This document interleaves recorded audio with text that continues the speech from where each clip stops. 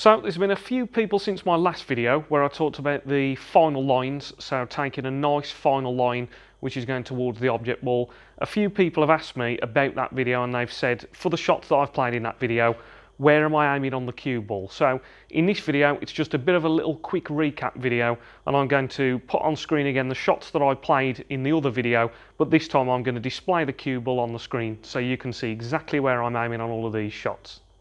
Right, so here's the first way where the final line is a little bit unreliable. So if I'm playing to pot this brown and screw directly onto the blue along this line,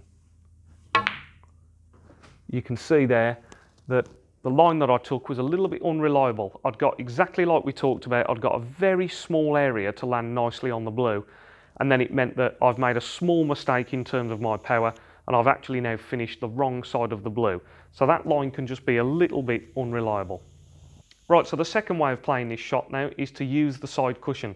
Now this is the way the professionals would do it because they've got two lines here. The first line towards the side cushion, and then the second line is travelling nicely towards the blue with the white. So that final line that I'm talking about is a nice reliable one. So if I get down to play this brown now this time, and we go off that side cushion,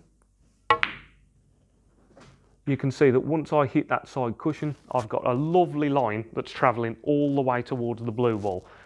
So if I play one of these shots first, so if you were to watch me now, and I'm going to take that line, so I'm going to pot the black and travel up towards the yellow.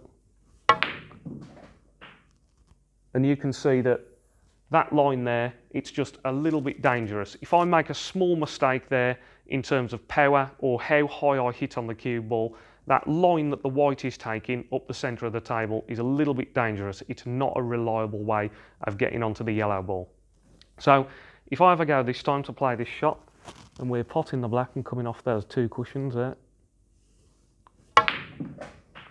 so you can see that once I hit this side cushion there, I'm bringing the white nicely off this side cushion, up the table, and the line that I'm travelling along is a lovely line where I've got a big margin of error there for leaving myself a lovely shot on the yellow ball. So if we have a look at the lines that I've chosen to take this time, I'm going to pot the black, come off the side cushion there, off the other side cushion just past the middle bag, and then you can see that the final line that the white ball is taking is always travelling towards that red ball. So we've got a big area there that I've highlighted in green where we can land the white and still have a shot on that red ball. So if I go to play one of these then now, so if we have a look, I'm going to pot the black. And then you can see once I hit that second side cushion there, I'm just travelling all the way towards the red, and I'm always leaving myself a nice shot on that red ball there. I've got big margin for error for under-hitting and over-hitting, and that's how you're going to get more reliability with your positional play. So I hope people found that useful there, and you've got a reference point now for where I'm aiming on the cue ball for all of those shots there when I'm taking a nice final line up to the object ball. As always, if you enjoyed this video, please give it a like, please consider subscribing to the channel, and as always, thanks for watching. Cheers.